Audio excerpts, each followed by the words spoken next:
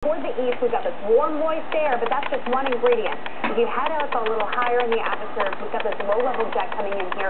But right around the base of that jet stream off to the west, and that's going to be one of the ingredients that allows these thunderstorms to live a little longer and become a little stronger, be able to climb a little higher in the atmosphere. So these are some of the ingredients that are going into this. Obviously, as we head through the day, we're going to be watching these individual storms that form, and then also these lines of storms that bow out a little bit, have some winds along with them. That's what we've seen the last 2 days.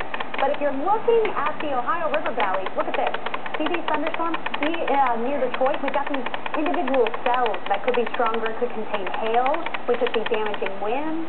We could even see a tornado once again today as these form. So this is a widespread area of severe weather possible going from the north on down south to Mississippi. And you'll notice that earlier this morning we had a little bit of an outflow boundary. The leftover from that could be one of the ingredients that go into these storms that form and move across south Louisiana, starting in south central Louisiana, the Atchafalaya Basin, on down into New Orleans.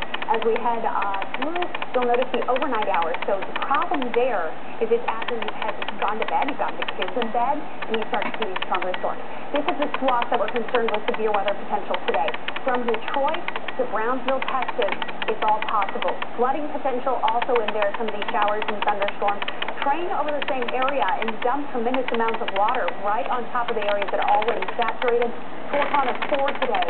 That is a little farther north from here, but in southeast Indiana and western Kentucky, you've got a Torcon of 3. And then even in Texas, southeast Texas, you have a Torcon of 3 today.